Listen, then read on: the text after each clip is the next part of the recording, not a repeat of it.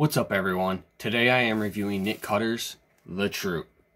Now, I'm just going to say right off the bat, this is a very well-crafted story. I think this is a very good book, but I did not enjoy it all that much.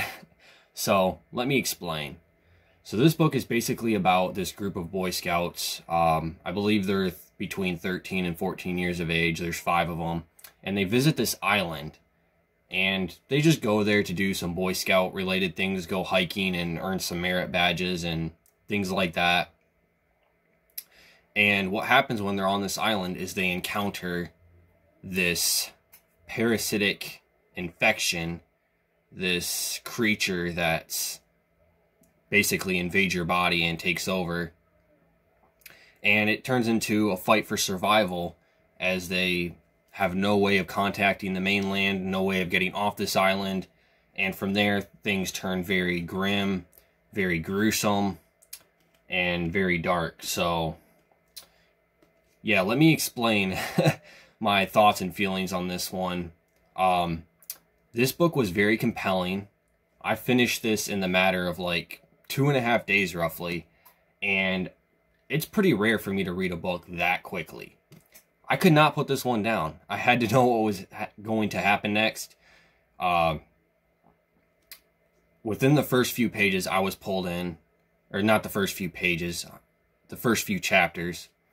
The characters in here are all very believably drawn. They are a little bit stereotypical. Each character kind of fits a different stereotype that's typical in horror movies and books. But they all have their own unique personalities, and they all felt very believable despite the more stereotypical side of them. And yeah, I was just very drawn into this, and I felt like I just had to keep reading it, and I was enjoying it very much early on. And the pacing of this book is very quick. Things happen very fast. There's really not any dull moments, at least early on in the book. And I just felt the need to keep reading it to see what was going to happen next. So that was a strong point of this book, at least early on. Like I said, there were some dull moments a little bit later in the book, which I'll get to. And it is very gruesome, I will say that. If you're not into reading more extreme horror, I would not recommend this one. But the reason I didn't really enjoy it all that much is because this one was a little bit more serious than I was expecting.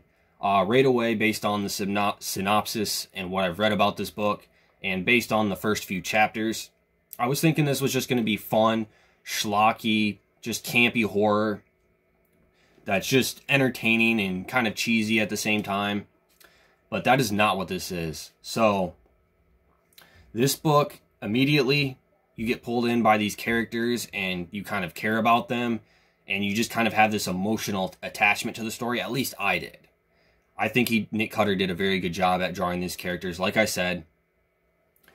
And when things start to take a turn for the worse and they encounter this parasitic threat that the author uses to its full potential, first of all, the idea of a parasite as being the main villain or the main threat is absolutely terrifying. I'm a little bit of a germaphobe, so this book really did get under my skin. I'm going to admit that. I was thinking about this book even when I wasn't reading it. I'm pretty sure I lost my appetite a few times when I was reading this book. I just had no desire to eat afterwards, even if I was getting a little bit hungry or it was around my dinner time or whatever. Yeah, this book really did get under my skin. I thought the horror was very effective, very well done. But the main thing about this book is not the horror of the villain itself, this parasite or whatever, but the fact of just how dark and sad this book is. I really got a sense of helplessness and just despair while reading this. And I was not expecting it to affect me just so emotionally, but it did. It really got to me because I just really cared about these characters. And I don't know, Nick Cutter just did a really good job at pulling me into the story and then just being relentless with this just sense of hopelessness.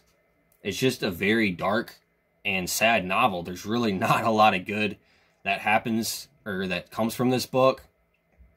It's just brutal, relentless horror, just bad things happening to these characters.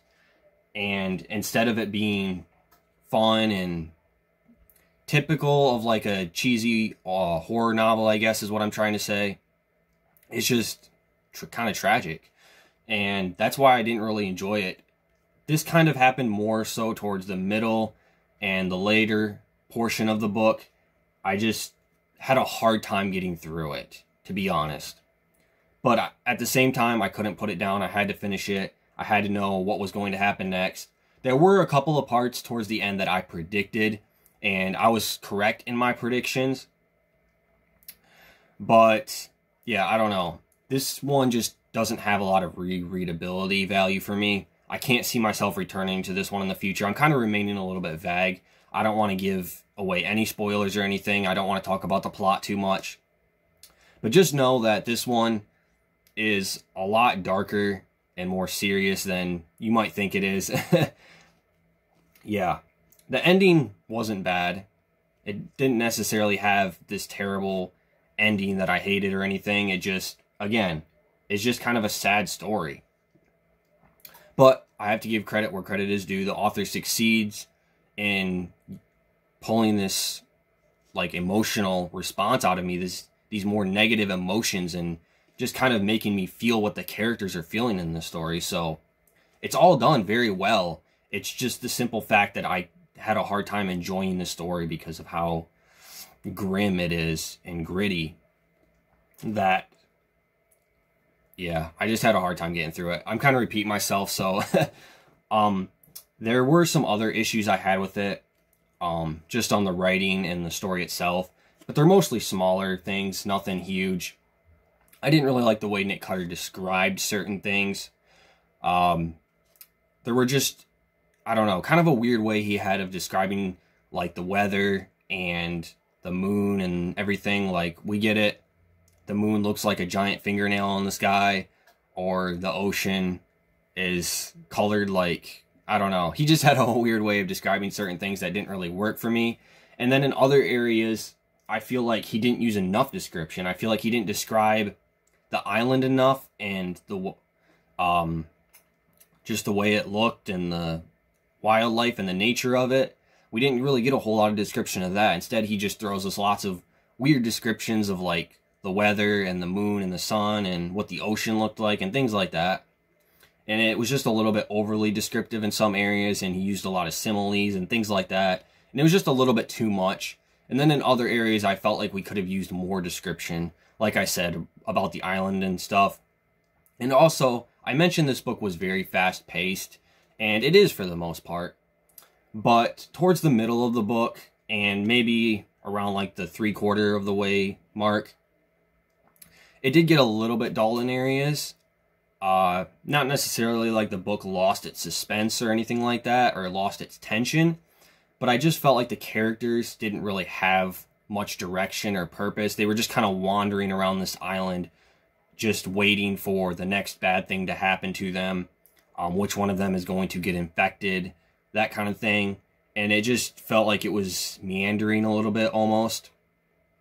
And yeah, I don't know. I think Nick Cutter could have explored the idea of the survival aspect a little bit more. I would have liked to see some more action from these characters, these Boy Scouts. I would have liked them try to, I don't know, just become more involved in this survival aspect, and we didn't really get a whole lot of that. It was just them kind of wandering around, just talking about their situation and what they should do, and not really doing a whole lot. So, yeah, I don't know. I just felt like it lacked a little bit of direction at times. I'm kind of tired right now, I'm going to be honest. I'm trying to remember everything I wanted to say about this book. But overall, I think this was a good book. Like I said, I finished it in roughly 2.5 days. I don't finish books very often that quickly. Usually a 350 or 400 page novel, it's going to take me at least a week to get through it. sometimes a couple weeks if I'm busy or I'm not enjoying it a ton. But yeah, this one I finished very quickly, but I can't see myself reading it again. I just felt kind of empty, just kind of dead inside after finishing it because of how dark it was. And I was not expecting that. But like I said, he did succeed in making me a little bit squeamish, grossing me out a little bit with some of the stuff that happens in here. Again, this book is very, very horrific, very graphic. And he did get those emotions out of me. So, props to the author for doing that. At the end of the day, I think I'm going to give this one 3.5 out of 5 stars. I just can't give it any more than that because I didn't love it or anything, and it was a hard book to get through at times. And some of the writing also, like I said, was a little bit rough, and I feel like certain aspects of the story could have been done a little bit better. But overall, this was a pretty solid horror read. I just don't think I can recommend it to everybody. I don't think this would appeal to everyone. I think someone who's looking for more extreme horror would enjoy this. But again, it's also a little bit of a hard book to enjoy just because there's not a lot of good in here. It's just kind of a dark, tragic story. So, yeah, I don't know. I know there was more I wanted to say. I know sometimes when I do reviews and I turn off the camera, I'll be like, oh, wait, I wanted to talk about that aspect of the book. Oh, and that too. I can't believe I forgot to mention that in my video. So I'm sure that's going to be like that with this review as well. I got to stop doing these reviews when I'm so tired and write some notes down or something. But anyways, that's about it for right now for The Troop. I have a review of this up on Goodreads too. I can't remember everything I wrote in that review at the moment. If you want to go check that out, I'll post a link down in the description. And yeah, go look me up on Goodreads. I usually write reviews for most of the books I read on there. I don't always do video reviews for. But that's about it. If you've read this book, please let me know your thoughts down in the description. Did you love this book? Did you hate it? Are you kind of like me? You thought it was a good book, but you just couldn't really get behind it all that much or see yourself rereading it just because of how dark it was? But yeah, let me know your thoughts of it down in the description. That's about all I have to say for Nick Cutter's The Troop. So, thanks for watching, guys. Have a great day.